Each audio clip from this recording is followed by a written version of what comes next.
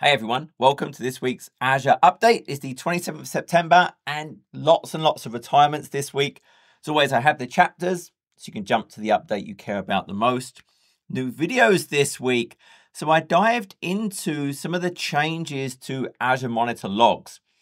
There's a number of modifications to existing log tiers that we had, modifications to behavior when we think about archive to now long-term retention, but also a new type of log available that's really cheap and may make Azure Monitor logs now an option for all of the different types of logs, even those really verbose ones. So I dive into that.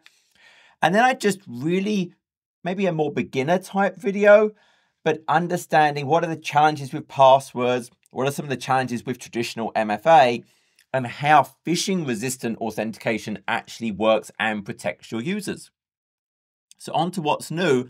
On the compute side, so we have these new FXmsv2 or the D where it has the temporary storage as well, type virtual machines. And really the focus here is they have a high clock speed. So it has sort of the turbo capabilities. They have very high CPU to memory ratios. You can kind of see some of the different types. It's running the Emerald Rapids type Intel Xeon processor.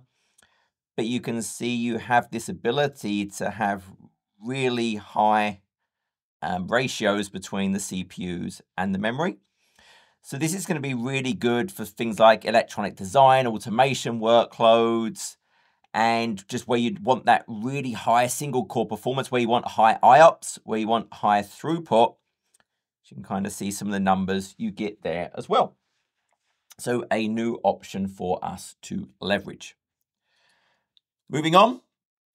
So now when we think about confidential virtual machines, it's all around having this ability to keep data encrypted and the operations encrypted even while you're doing processing on them. So what now you have is this NCC H100 V5 confidential VMs that have NVIDIA tensor cores. So these are based on the AMD 4th Gen EPYC processor, which gives you things like the SEV SNM technology, which is a very strong isolation and protection, even from the hypervisor, with the NVIDIA H100 tensor core GPUs. And both of those, the CPU and the GPU, have these trusted execution environments. And when data has to pass over them, over the PCIe bus, it encrypts those messages. So even when I'm doing operations in the GPU or the CPU, it's always encrypted. So if I had really sensitive workloads, this could be AI workloads, and I'm dealing with medical images or maybe government type workloads or financial information, it can always be encrypted and protected. PHP 8.1 now has extended support on app service. So PHP themselves updated their release cycles to have an extension of security support for PHP 8.1 through end of December 2025. So that gets copied into app service. Remember, extended support for PHP 8.2 ends end of December 2026. And so extended support for Python 3.9 ends October 2025. So hurry up and get your apps upgraded for the Python, 3.9. AKS FIPS mutability support has gone GA. So FIPS is that FIPS 140-2 that's really useful for a number of government requirements, and it's available in Windows and Linux. There's certain guidelines and requirements for how it does cryptographic operations. So normally at deployment time, I can say, hey, yes, I want FIPS, and it uses a special Windows or Linux node image to meet those requirements. With mutability, I can enable or disable the FIPS requirement for an existing node pool. Now it's for Linux node pools, and it does require a reimage of the nodes in the node pool, so it can switch between the FIPS or non-FIPS image, but that's now available for me. AKS 1.27 and 1.30 long-term support. So Kubernetes have a release cycle. I think it's maybe every 4 months they do a new version, and then you get support for a certain number of versions. And ideally, you want to stay current with that, or maybe at least one version behind, and your pipeline support, your DevOps processes enable you to test and release and keep track. But if potentially you have some type of workload where you can't stay current on the Kubernetes versions. You don't want to fall out of support. So there are now these long-term supported versions from AKS. And so 1.27 and 1.30 have that long-term support. So Microsoft will continue to support you on what would traditionally be an out-of-supported version of Kubernetes. AKS VM node pool support. This is in preview. So ordinarily, your node pools in AKS use a virtual machine scale set. So that means all of the nodes follow a certain SKU and size configuration. With the VM node pools, notice it's taken out the VMSS part, I can now mix different types of VM that are of the same family, i.e. I could have different sizes that are all within that same family of virtual machines. Maybe gives me a bit more flexibility where I may have different requirements of the workloads running in the node pool. I don't have to have all of the VMs exactly the same size. And Azure Functions, so for Linux, now has .NET 9 support in preview. This is when you use the isolated worker model, i.e. the version of .NET it's using is different from the actual container host itself, or the function host itself. On the database side, so SQL Automatic Failover Groups has been renamed. So they used to be called Automatic Failover Groups, which was actually a terrible name because it really wasn't that automatic. So they've taken out the word automatic. So now we call them Failover Groups. So this is for SQL MI and SQL DB. Because really the default behavior wouldn't meet the requirements of most customers. It would only fail over if the entire region went down, which basically has never happened. And so now they're called failover groups. And what you're going to do is set a failover policy. And there's two different types. There's customer managed failover policy, which was previously known as manual, and Microsoft managed failover policy, which was previously the automatic. You do not want the Microsoft managed failover policy.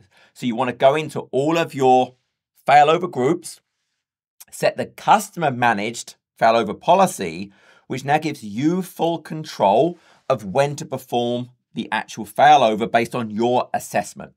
So just go in and check your settings on that. Really, this is a must-do action. Go and look at your failover group. Make sure you go and change it to customer managed.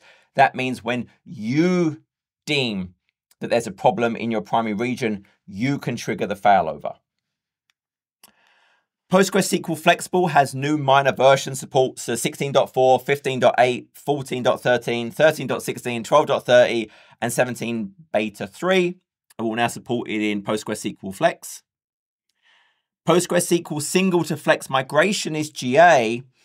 So this is now the online option to migrate from the old single server option of the managed Postgres database, which is deprecated, to the newer flexible base, which is VM based, gives you a lot more tunable controls, better resiliency options, better performance options.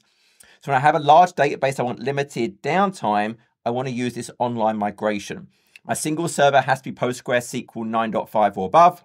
I do have to disable HA and read replicas before I do this, but it does an initial copy of the database, keeps the replication going in sync, and then I perform a cutover, which will be a very minimal amount of downtime to those applications.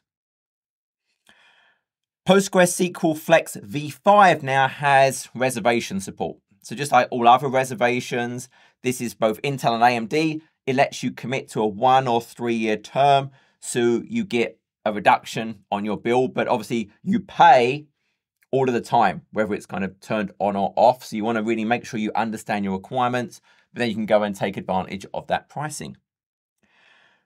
Cosmos DB now has dynamic scaling and a modification to how the dynamic scaling works. So this is now GA. So Cosmos DB can have all these different partitions and replicas all over the different regions. And what used to happen is with dynamic scale, it could change the scale like the RUs, but it will be uniform over all of the different regions where I have those partitions. But in reality, I may have had a particular hot region or a particular hot partition. So what it will now let me do is scale them dynamically, but individually. So that hot region, hey, maybe yes, that scales up the RUs, but it's not going to scale up the other regions where it doesn't need them and waste a whole bunch of money. So it's going to give me a much better efficiency of my spend and, hey, not waste a bunch of money. Miscellaneous, and this is retirements time, and there's just a huge number of these. So Azure Automanage best practices is retiring end of September 2027. Use Azure Policy instead. Azure Policy has better resource support, better flexibility, better governance, better reporting. ACR Helm v2 retires because Helm v2 has reached an end-of-life status a while ago. So end of March 2025, won't be supported in ACR. Switch to Helm v3, use OCI artifacts, which is an Open Container Initiative image specification that enables the storage of more than just images and includes Helm v3. The VPN gateways 1 to 5 non-AZ, end of September 26 will just be automatically migrated to the AZ version of the SKU. In January 2025, you won't be able to create new non-AZ gateways. The conversational transcription multi-channel audio diarization, 28th of March 2025, is being retired. You needed a special device for this to work. And so to make this more accessible, remember, this is all about detecting different speakers in a particular audio. Well, now it's just an add-on for speech to text. So I just go and add that enhancement add-on for diarization to the existing speech to text. Azure AI speaker recognition. So this would enable voice biometry to identify speakers in audio, comparing them to voice characteristics to registered voice signatures. Well, if you really want that, now you need to go and migrate to something else. Nuance Gatekeeper, for example, is a solution for that.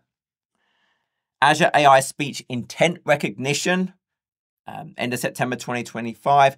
With the push of large language models, it doesn't make sense anymore to maintain this type of standalone feature. So instead, use the speech recognition with the conversational language understanding API that can classify intent. ASR Classic Alerts,